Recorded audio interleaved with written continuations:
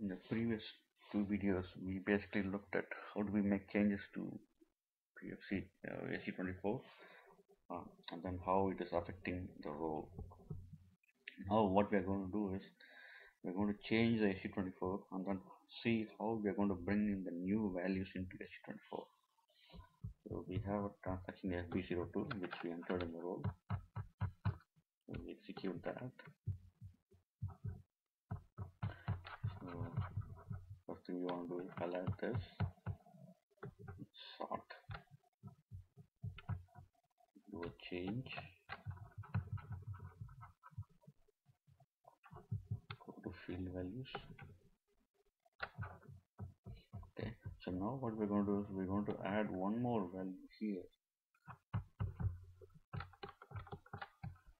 Easy. Okay, so we're going to just add these two more values, and now we are going to see go back to our role and see how we are going to bring these changes. So we're going to save it in a transport. Okay, go back.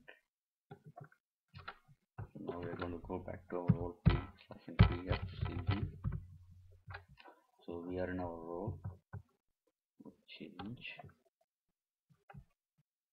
authorizations. So instead of going to this button, we are going to go to this button. For file generator, export mode, read old status and merge with new data. Okay, so what this is going to do is it's going to take whatever data you have in your role and then go and look the changes made in SU24 and then pull those changes also. So I just execute. Now I go this updated, standard updated. So I see my changes coming through. Hope this video helped you. If you're looking for classes or if you're looking for tools, please visit the link below.